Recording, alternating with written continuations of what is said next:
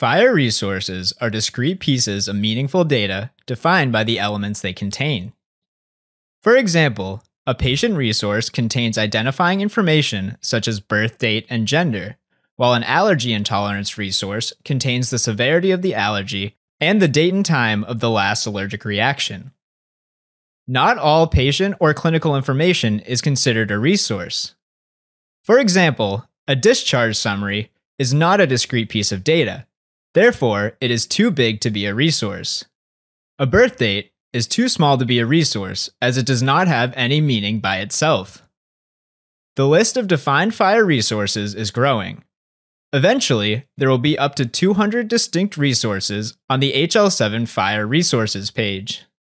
The name of each FHIR resource appears with a number or letter that represents maturity level, meaning how well the standard has been defined. 0 indicates the resource is not defined, 3 means well-defined, and N stands for normative. A normative resource is stable, and any changes are rare and carefully constrained. Most resources include a human-readable narrative that can be used in the event that structured data cannot be handled properly. For example, this statement captures key details about a patient's allergic reaction to cashews. Resources also include a URI that uniquely identifies them. Resources can contain other resources, or in some cases, references to other resources.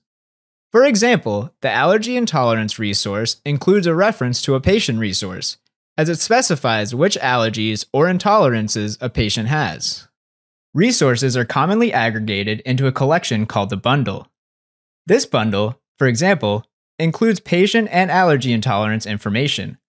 A bundle is helpful in many ways. It allows you to search for a set of resources or perform a CRUD operation on a set of resources in one interaction. Resources that need to be sent in one interaction are aggregated into a single bundle.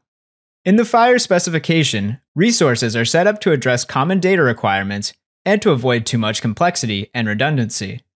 For this reason, resources include defined data elements, such as gender, only when they are implemented in 80% of systems. Specific use cases containing elements not defined in at least 80% of cases, like nationality, may require additional data elements. These are added as extensions to any resource.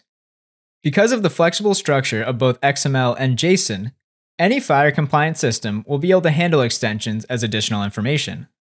Now that you have seen some of the examples of FHIR resources and learned how they can be used, visit the HL7 FHIR resources site to see more examples.